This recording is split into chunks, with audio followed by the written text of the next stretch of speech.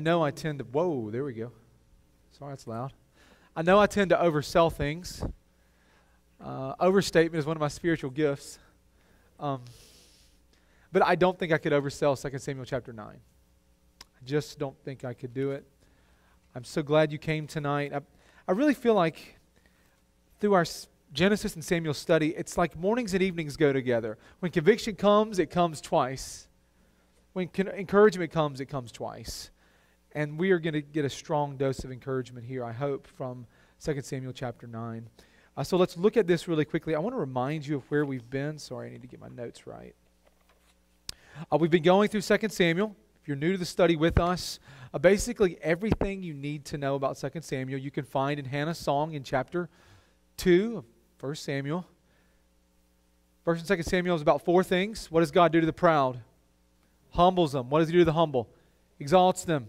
Who's in control? The Lord's the Lord of history. And what's God going to do? Bring a messianic king. And for the last few weeks, we've been seeing things get really good for David. So if you read 1 Samuel, things go really bad for David pretty quick. The Lord anoints him as king, he slays Goliath, and for the next 20 years, Saul tries to kill him, essentially. But after Saul dies and after a brief civil war is fought, David finally becomes king. It took 20 years, but the Lord kept His promise. And so if you think back through what we've been seeing, David is anointed king over Israel. He captures Jerusalem, which has been an enemy territory for who knows how long. He makes it his capital. He brings the ark there. He restores God's worship. He defeats the Philistines. He defeats all the other enemies around. He expands God's kingdom to the boundaries promised to Abraham. And then God comes and makes a covenant with him and says, I'm going to do something, David, amazing with you. You want to build me a house? I'm going to build you a house. I'm going to build you a dynastic line. I'm going to be in a special relationship with you and your children so that though they sin, and they will, I'm never going to cut them off. Because from your family, from your sons, I'm going to bring my son, the Savior, into the world, and He's going to rule forever. And that's what we saw in 2 Samuel 7 and 2 Samuel 8. We see sort of a snapshot of David's victories, the money everybody brings him in tribute, and his rule. And that brings us to chapter 9. Now, I may have said last week is the high point of David's life. It's not. 2 Samuel 9 is. And so let's dig into this. It's just so good. Okay, this is all about the kind of king David is. He is on the throne. God made this amazing covenant with him that's about the salvation of the world. All these promises are going to be fulfilled through His Son. And look at what David wants to do. Look at verse 1. Look at the king's request. And David said, "Is there still anyone left of the house of Saul, that I may show him kindness for Jonathan's sake?" Now there was a servant of the house of Saul whose name was Ziba, and they called him to David, and the king said to him, "Are you Ziba?" And he said, "I am your servant." And the king said, "Is there not still someone of the house of Saul, that I may show the kindness of God to him?" And Ziba said to the king, "There is still a son of Jonathan. He is crippled in his feet." So David is king. What do kings like to do? Think about kings in our world. What do kings in our world like to do? They like to take other things. They like to take new lands. Do we see that happening in the world anywhere? Yeah, we've been seeing a king in Russia try to take a kingdom over in Ukraine. That's what kings like to do. What else do kings like to do? Dress in fine clothes, right? Make speeches. Campaign for their parties, senators and congressmen, because an election's coming up in November. Right, that's the kind of thing kings like to do. They like to win great victories, make more land, aggrandize themselves. What kind of king is David? What does he want to do once everything is settled? Because that's where we are. No more external threats. Nobody's in danger of destroying the kingdom from outside. And all internal conflict has been quelled. So the kingdom is safe, outside and in. And where does David's heart turn? To more conquest? To dressing nice? To marrying more women? Where's his heart turn? Where is somebody I can show covenant love to? Like, do you understand how unbelievable that is? Here's the king saying, look, everything's safe. where is someone from Saul's family that I can show covenant love to? Now, who's Saul, by the way? The guy who tried to kill him for 20 years? The guy who chased him all over the promised land? The guy who kicked him out? The guy who tried to send him on suicide missions to get him killed? The guy who lied to him, who hunted him, who let the nation fall apart in order to kill him? And David is on the throne and says, I've got to find somebody in his family to show kindness to. That word kindness, if you're an underliner, kindness in verse 1, kindness in verse 3, kindness in verse 7. That's the key word. It's the special word in Hebrew. You only need to know about 5 Hebrew words. Repent, shuv, right? We talked about El Shaddai today. Here's one of the other you got to get. Chesed. Say it in the back of your throat. Chesed. That's a special word. It's a special kind of love. We have no English equivalent. Right? It's a word that means, it's often translated loving kindness, steadfast love. Really, it's a love that it's a God love. It is a love that keeps promises. It's a love that is all about love and loyalty to promises. You know, there's this time in the book of Exodus when Moses said, hey, show me your glory, and God said, forget about it. But what I'll do, I'll put you in the cleft of the rock, which we just sang about. And when you get hid in the cleft of the rock, I'm going to come by. You can't see me, but you can hear my name, because a person's name in the Bible is synonymous with what? Their heart. And God comes by and says, the Lord, slow to mercy, but abounding in Hesed love. Hesed love. Hesed love. I am a God who delights in keeping my covenant promises, in keeping my covenant faithfulness to my people. And that's what David wants to show. And Jonathan made him promise, and Saul made him promise to do this weeks ago. Why would they want him to promise to show Hesed love to their descendants?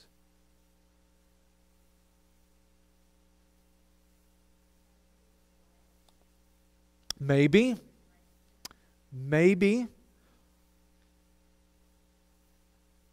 Did kings lose re-elections in the ancient world? If they did, they only did once. Right? Because the way regime change worked in the ancient world is that everybody's a dynastic king. And so I take the throne from my enemy, and in order to make sure nobody has a legitimate claim to that throne, what do? You kill the king and everybody else, so that nobody can make a claim. And so Jonathan, as he and David's relationship grows, he says, look, I know you're going to be king, and when that happens, promise me you'll show covenant faithfulness and not cut off my family. 3 times Jonathan asked David to do that, and 3 times David says yes. 1 time Saul asked David to do that, and 1 time David says yes.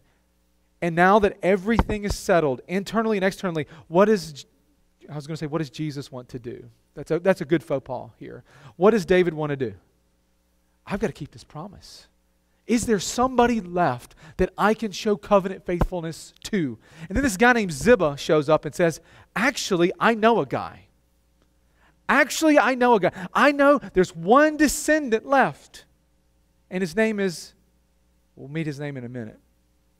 But I know where he is, and you can go find him here. So on the one hand, okay, you need to just start by thinking about the kind of king David is. Not a killer. Not an exploiter. But someone who, like God, delights in showing covenant faithfulness. Delights in being loving and loyal to his people and his promises. And so that's going on over here. Right? David's here. He's longing to do this. His heart goes out to his enemies in this way. So David's here doing that. And now let's get to know the man Ziba is talking about. So let's look at Mephibosheth. We've learned something about him in verse 3. And Ziba said to the king, right there still is a son of Jonathan. He is crippled in his feet. And the king said to him, where is he? And Ziba said to the king, he is in the house of Machir, the son of Amiel, at Lodebar. Then King David sent and brought him from the house of Machir, the son of Amiel, at Lodebar. Okay. Now, David's looking for someone left to show faithfulness to covenant faithfulness to. And now we find somebody. And we need to think very carefully about the kind of person we're introduced to. What do you know about Mephibosheth's family? We've already hinted at it a little bit. Is he from a good family? If by being rejected by God, consulting mediums, seeking to kill God's king, letting the country fall apart, civil wars, disobedience, rebellion, like if that's your idea of a good king, a good family, man, Saul's from a great family. He's from a terrible family. Mephibosheth is from a terrible family. He is a member of Saul's house who was rejected by God, opposed to David, disastrous to Israel, and he loves mediums. You want to think about his family, think enemy of God. Think enemy of the state. Think someone in any other country who would have been liquidated by now. What do we know about him? We know that he is a rebel. He is an enemy of God. He is an enemy to God and his king. Does that sound familiar to you? You read anything in the Bible about being enemies of God by nature? Children of wrath? And what do we know about his condition? How is he described? Crippled in his feet. Do you remember the tragedy that led to his crippling? Go back to 2 Samuel 4:4. Just go back a few chapters, just a few verses, and we'll get to read the sad account of this. 2 Samuel 4:4. Would somebody read that for us, please?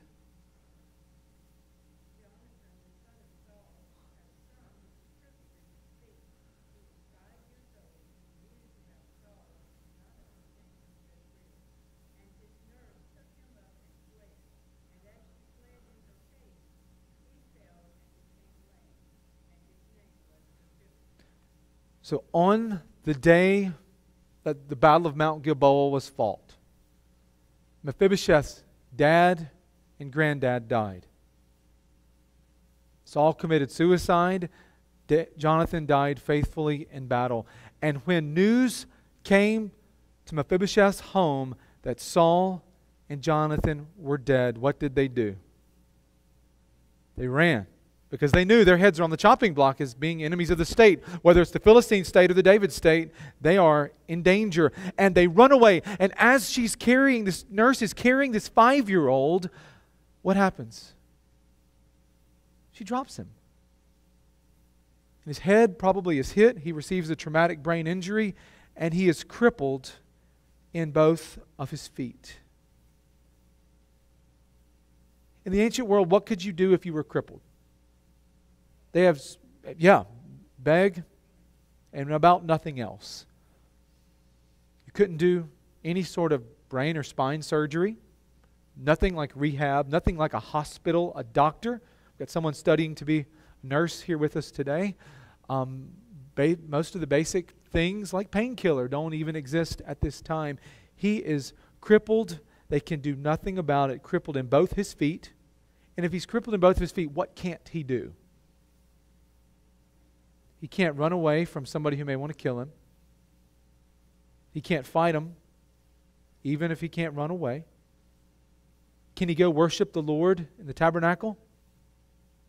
Why? Not according to Leviticus. He could live off of the generosity of others. But let me ask you this. How many of you want to be generous to an enemy of the state? Right? You want to take care packages over to the last surviving member of Saul's family? Hey, what will all David's friends think if you're doing that? Hey, are we going to do another Ishbosheth thing again? Are we going to have another Ishi moment? You're going to make him king? You're going to fight David again? I mean, under the best of circumstances, those who were crippled in the ancient world had to live off the generosity of others. But who wanted to be generous? Who would ever want to be generous to somebody like this? For whom generosity could get you killed, or at least put you at odds with the current regime. He can't fight. He can't run.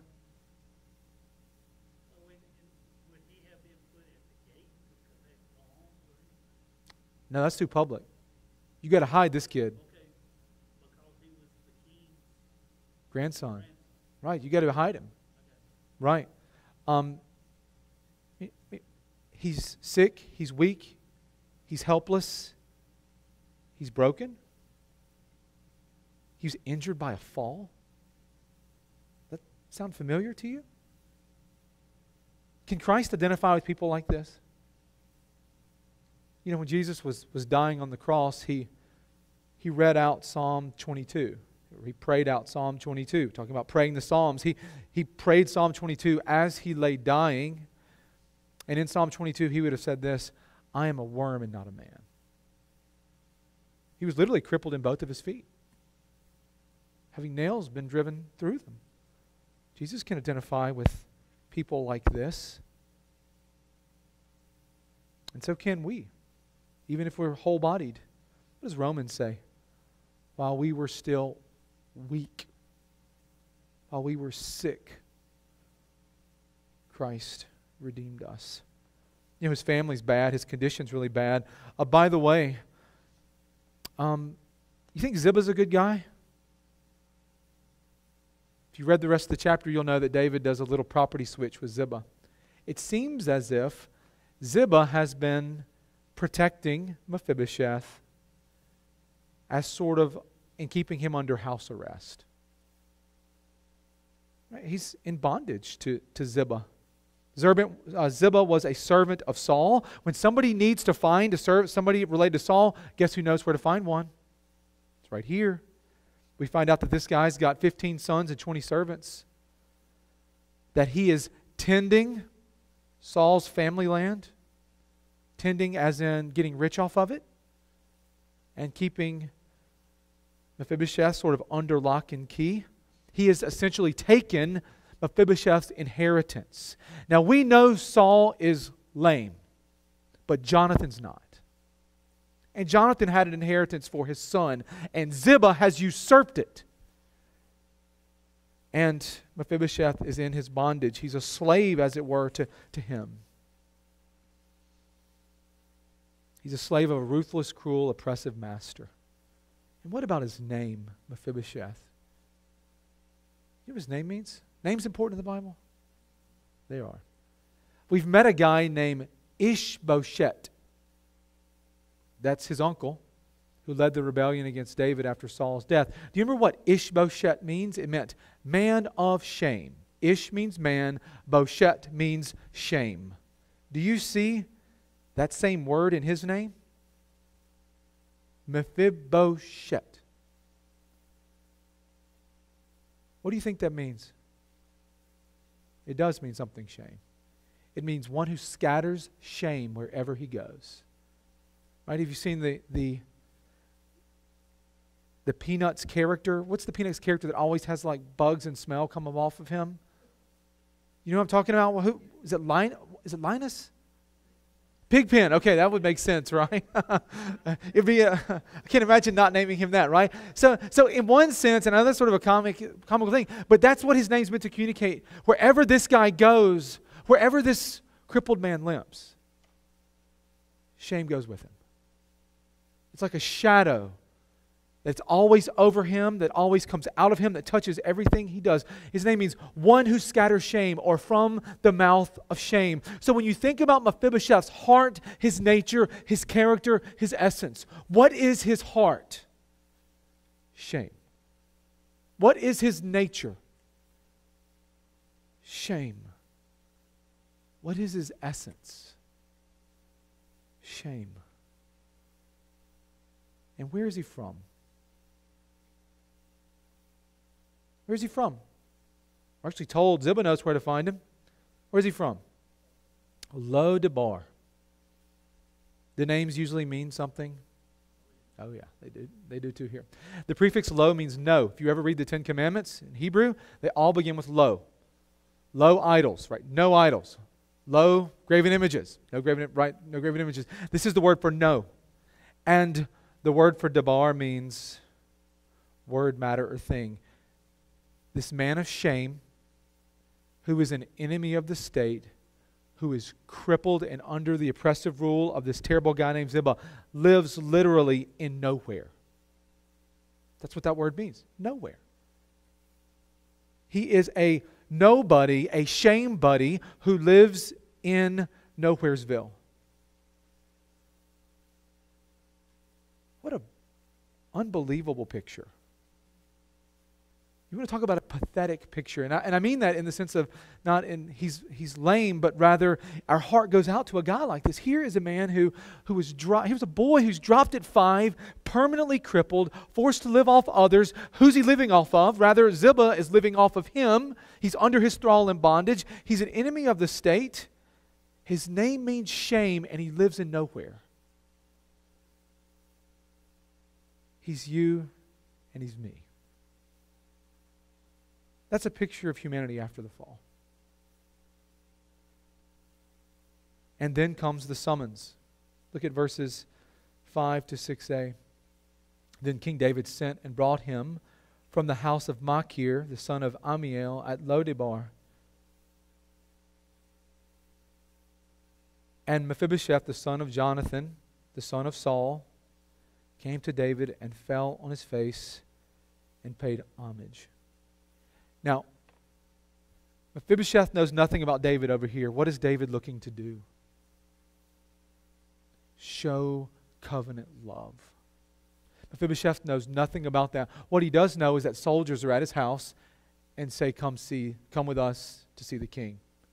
I imagine this has been a day that Mephibosheth has been dreading for years. It was never in his mind probably a question of if, but when the soldiers would come. And so they came. They knocked on the door. Somebody answered from Mephibosheth who couldn't get up. It's probably the Kerethites or the Pelethites, those special bodyguards of David. You have to understand, it's not like there's a courier service in the ancient world. It's not like you have police. Right? The soldiers come. The army comes and says, Mephibosheth, come with us. Notice they don't tell him why. And so Mephibosheth gets in his crutches. He's a married man with children. He kisses his wife. He kisses his children, and he leaves with them. Do you think he expects ever to return? No. He expects to go, see the king, and to be executed on the spot. And so he makes it to the king's presence in Jerusalem. That's where he is. He's in Jerusalem. He goes before the king's throne. This is where the judgments of the day were executed. He comes into the king's presence. It's heartbreaking. I mean, he probably hunches in with his crutches, and someone with 2 crippled feet probably can't bow down and prostrate himself well. So you can imagine just the awkwardness of him slowly getting to the floor, putting his head on the ground, and paying homage to the king. What a moving scene when you think about it. What an unbelievable, moving scene. Here is this enemy of the king. Here is this man of shame. Here is this nobody from Nowheresville who's in bondage to Ziba, a cruel oppressor who has lost much and suffered much. And he bows down to the ground, puts his head on the ground, and pays homage. And tell me, what do you think he expects to hear?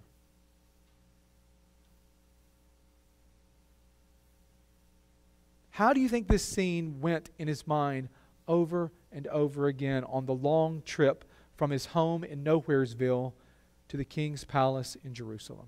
What do you think he expected to hear? Mephibosheth, you're going to be executed as an enemy of the state because you're a son of Saul. Mephibosheth, you are going to be executed for crimes against the states. Your relatives, not once but twice, have tried to overthrow the king. Mephibosheth, you know how this works. It's not personal. We're going to kill you here and now. But what does he hear? He hears his name, Mephibosheth, right? And David said, Mephibosheth. Notice it's not saying the king. That's a really, I think, interesting detail. And David said, Mephibosheth. And he answered, Behold, I am your servant. And David said to him, what? Do not fear, for I will show you hesed love for the sake of your father Jonathan. I mean, can you imagine? Like over and over in his mind, he expects never to go home, never to see his kids. He's down on the ground expecting to hear the execution order. And David says, Mephibosheth, do not fear. I've called you to love you. I've called you to show you covenant love and faithfulness. I've called you to fulfill my promises to your dad and your granddad, to you here and now. It's simply stunning. And look at what he says. I will restore to you all the land of Saul your father. Isn't that marvelous? Saul's land is yours. All of it. No more Lodebar. No more Nowheresville. He gets to go back home to Benjamin, to his ancestral land, and he gets to take it over. And as you read on down, look at verse 9, I love it. Then the king called Ziba, Saul's servant, and said to him, all that belonged to Saul and all his house I have given to your master's grandson. And you and your sons and your servants shall till the land for him, and shall bring in the produce, that your master's grandson may have bread to eat. I mean, this is why we think that Ziba has been oppressing him. He's basically been getting rich off of Jonathan's inheritance, and now David says, thank you, Ziba, for pointing him out to me. All that used to be Saul's is now his, and you work for him now. What you meant for evil, I mean for good. All that you lost and more is yours. All your inheritance as Jonathan's son is yours, plus the rest of your granddads. And if that were it, it would be one of the most wonderful chapters in 2 Samuel, but we're not even done yet. Look at what he says. It's unbelievable. And I will restore to you all the land of Saul your father, and you shall what? Eat at my table always. This man whose name means what? Shame? This man whose name means shame, who is an enemy of the state, who's a nobody from Nowheresville, who can't help himself but's been crippled and abused and used by Ziba, this one gets to eat at this table. And have you ever thought about who he's eating with? King David. God's anointed, God's Christed king. He gets table fellowship with him. And David's children will be there. There'll be Amnon. We'll talk about him later. We'll learn about Tamar, who's described as being unbelievably beautiful, second only to her brother Absalom, for whom the scriptures say he was without flaw from the top of his head to the bottom of his foot. He's literally the perfect beauty. Next to them will be Joab, the muscular military general, the heroic conqueror. There'll be Zadok the priest and Ahimelech the priest, one who serves in God's presence, the other who makes sacrifice.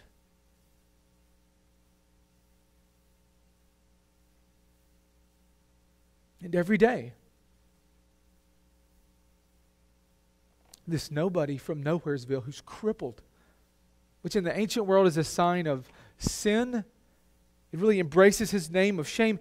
He is granted permission to eat at the table with David and this crew every day for the rest of his life. Can you believe it? I mean, it's unbelievable. This doesn't happen in the ancient world except here. You know, when we come to the Lord's Supper, which we do every week, we should remember this moment, because what we're doing here is a picture of what we'll do there. When we will sit down at the table, You ever thought about who will be there? With angels and archangels? With Gabriel and Michael? Seraphim and cherubim?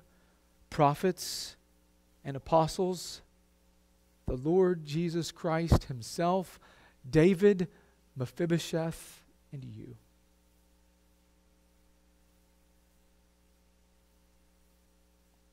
And if that were the end of this chapter, it would be one of the greatest chapters in 1st and 2nd Samuel. But that's not the end of the chapter. Look at what he says. And he paid homage and said, "What is your servant that you should show regard for a dead dog such as I?" You sort of get how he sees himself and how he's been sort of taught to view himself as this shameful thing, not human thing. And yet he is granted permission to eat with the king every day. Then the king called Ziba and Saul's servant and said to him, "All that belonged to Saul and all his house I have given to your master's grandson, and you and your sons and your servants shall till the land for him, and shall bring in the produce that your master's grandson may eat bread." I love that. "But Mephibosheth, your master's grandson, shall always eat at my table." Now Ziba had 15 sons and 20 servants. Then Ziba said to the king, "According to all that my lord the king commands his servant, so will your servant do." Now look at this next line. It's so good. "So Mephibosheth ate at David's table like one of the king's sons."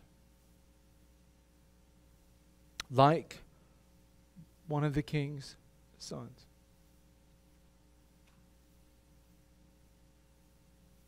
What's remarkable about what we think about when we do in the Lord's Supper, we envision that day when we as believers eat with Christ there, not like one of his sons, but as one of his sons or daughters. And Mephibosheth had a young son whose name was Micah. And all who lived in Ziba's house became Mephibosheth's servants. Ha, in your face. I love it. So Mephibosheth lived in Jerusalem, for he ate always at the king's table. Now he was lame in both his feet. Just in case we forget, that's who we're talking about. We're talking about the enemy from nowhere, from Nowheresville, whose names mean shame, who was oppressed, but now delivered. So what does Hesed love look like? That's what this chapter is trying to teach us about. What does Hesed love look like? It looks like a king who seeks and saves the lost, who shows mercy to his enemies, who rescues from oppression, who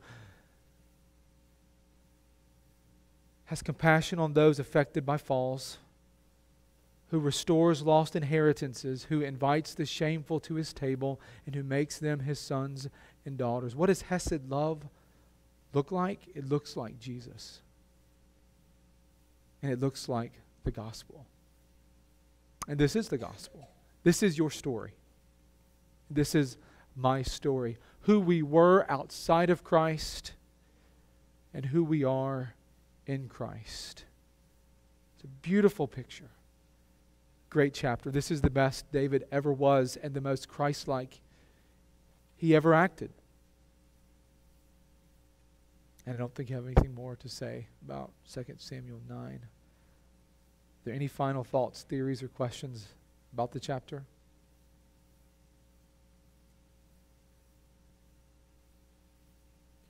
Well,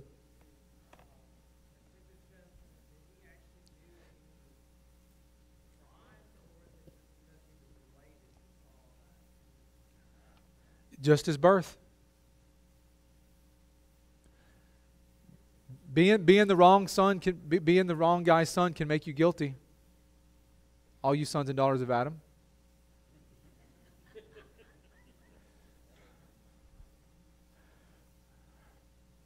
Right? I mean, look, you can pull this passage apart and see, you can just see this is the gospel. This is the gospel. So let's pray. Heavenly Father, we thank you for your Son and for his work. We thank you for our King's Hesed love that's modeled here so well. And yet even what we see here modeled is just a faint shadow, a pointer, a sign to your Son's greater hesed love. Oh Lord, we are Mephibosheth. By nature and birth, your enemies. By action and choice, enemies as well. Under the thrall and bondage to Satan and sin, affected by the fall, spiritually not crippled but dead, nobodies from nowhere, destined only for the sword, but rescued by your Son. Your Son who takes back and gives us more than what was lost in the fall. Who invites us to his table and meets with us and fellowships with us there, even now at the Lord's table, and then again later in the fulfillment of the Lord's table in the new heavens, the new earth, in the wedding supper of the Lamb, making us his own sons and daughters. Oh, we glory in your word. We glory in your Son. We glory in your gospel, your covenant faithfulness. It's expressed here and in Gethsemane and on the cross and on Easter morning. Lord, help us to love and trust him more because he is worthy of it. It's in his name we pray. Amen.